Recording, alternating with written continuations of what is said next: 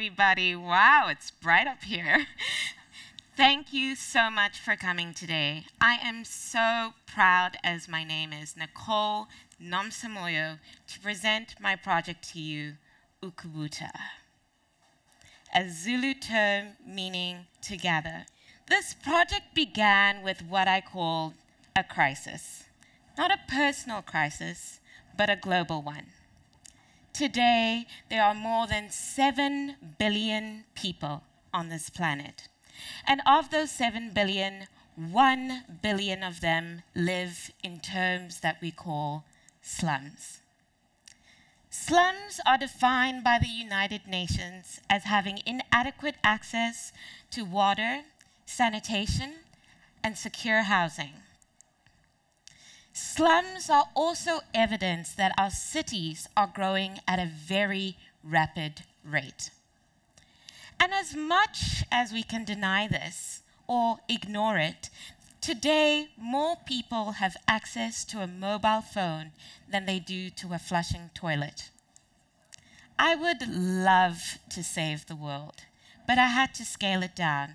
So I took it to a place that I call near and dear to my heart, South Africa.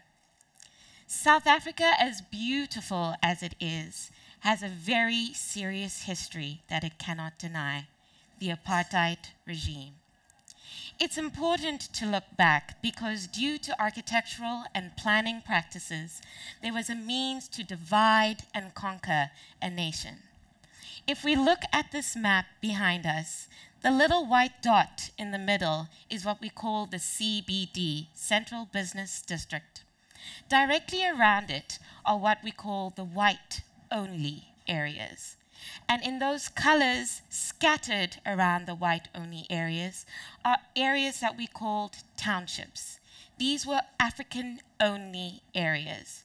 So you can already start to see a disparity in terms of the dividing and conquering of the nation, ensuring that there was inequality from the very beginning.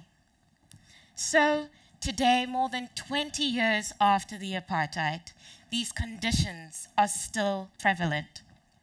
The 2004 election was deemed the toilet election. These cities are growing at such a rapid rate. The capital city of South Africa, Pretoria, sees more than 10,000 migrants coming into the city every single month. It's almost impossible for governments to maintain and implement new infrastructure. So how? How do we do this? How do we start looking at this? I started to look at a township called Mamelodi, and on the periphery of the township was a site. This site was occupied by people who were given the land. So in terms of a slum, it wasn't what we would normally call a slum because people were staying there. However, it had slum-like conditions. There were over 2,000 people on the site, 800 homes, but only 1 toilet to share per 8 homes. This is what was given to the government by them at the time. So I decided to take a deeper look, and I visited this site and I found beautiful people there. They were gorgeous, they were amazing. I saw women collecting buckets of water every single day as it was delivered. I was also disheartened when I saw toilets dispersed around the site. I don't know about you, but I wouldn't want to use these toilets, especially since they were scattered along the edges of the site. That means we're questioning safety and hygiene. It's just not right. So, this picture is quite disgusting. I know. But you see dirt and a very disgusting image. But if you look a little bit closer, if you compare what was in the pit latrines to what was going on in people's homes, you start to see innovation. To me, that's hope. I saw it even in my grandmother's house. So with everything I know, it's not just about giving people things. We need to think about the community well-being as designers. We need to think about the political, cultural, and environmental implications of what we design.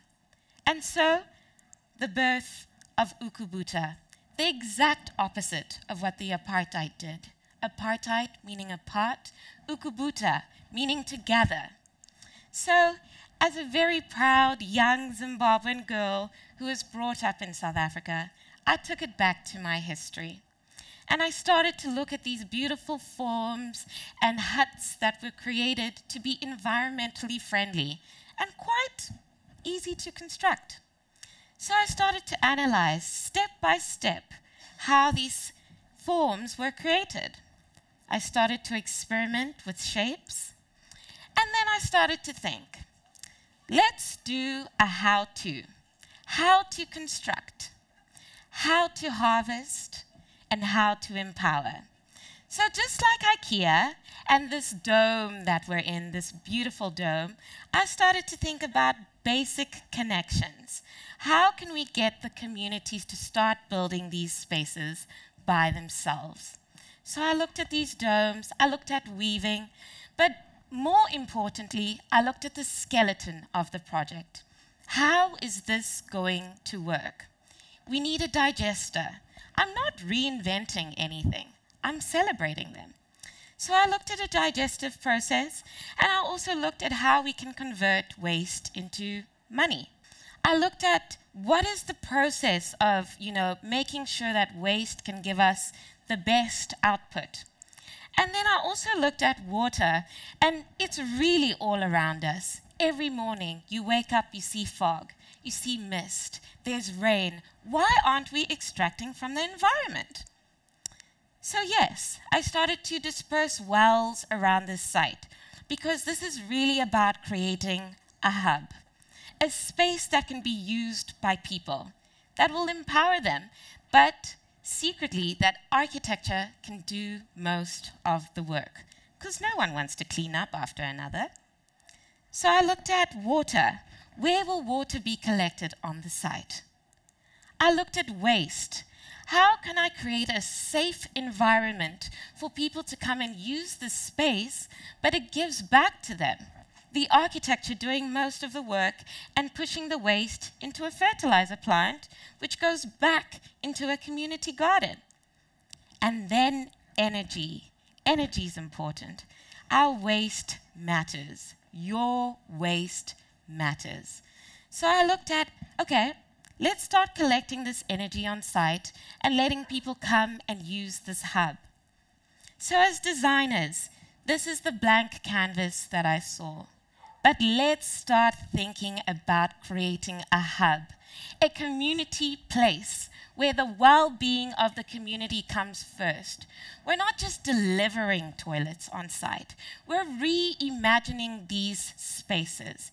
It's not enough to just drop things here and there because we think these are our basic needs, so we're going to deliver them.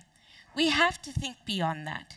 We have to think how we can educate people in these spaces and empower them so that come election time, we're not just thinking about waste or whether we have running water, but we're thinking about education and job creation.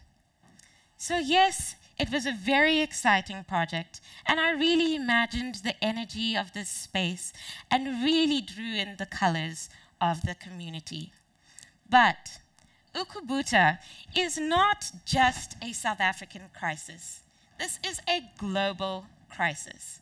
Our cities are growing at a very rapid rate. It is each and every one of our responsibilities to start disrupting an industry that has very little innovation. So, just like we've done today, I'm going to teach you something very quickly. Repeat after me. Ukubutha. Let's try it. Ukubutha. Yes, that's what we've done today. We have gathered, and I am so happy to be here and share a way of thinking forward as we rethink the way service delivery appears in our communities. Thank you.